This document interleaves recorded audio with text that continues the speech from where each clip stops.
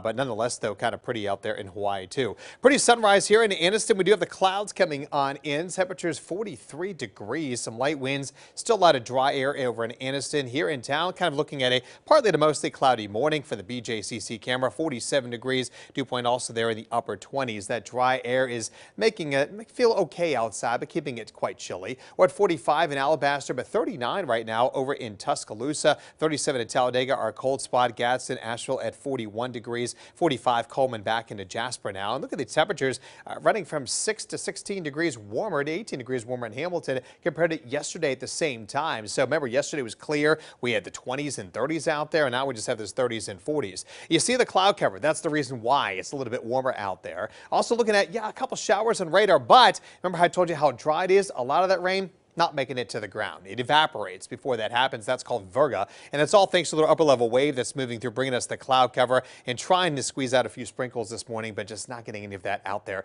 as we start off our day today. We'll be dry. Temperatures warming up through the 50s at 11 a.m. 62 will be our high temperature for this afternoon. It's not too bad out there. A little bit above the average high of 60 degrees. While we're dry today, rain returns tomorrow. It looks like a wet weather pattern continues into most of next week as well, too. And that's all thanks to what's called the jet stream of river winds aloft with commercial airliners fly way up there in the atmosphere. When you have a west to east flow, it's called zonal flow in the jet stream, and that's bringing us that little disturbance out there for the day today. It'll push the cold front through the area tomorrow, but the wind behind it not from the north, rather the west, so it's not going to be very cold behind it. Another little upper level wave moves through as we get into Sunday, and that'll bring us another shot of a few sprinkles across the area too. So Futurecast will continue to show the cloud cover out there today and fairly dry weather, maybe a peak or two of sunshine. May try to briefly clear out there before some rain returns tomorrow morning. Scattered showers, maybe a few rumbles of thunder, nothing severe though. That'll continue through about lunchtime tomorrow, and then the rain pushes farther to the south, and we'll see a little sunshine briefly before the sun sets on Saturday. Sunday, clouds come back with that next little shot of a few sprinkles. That upper level wave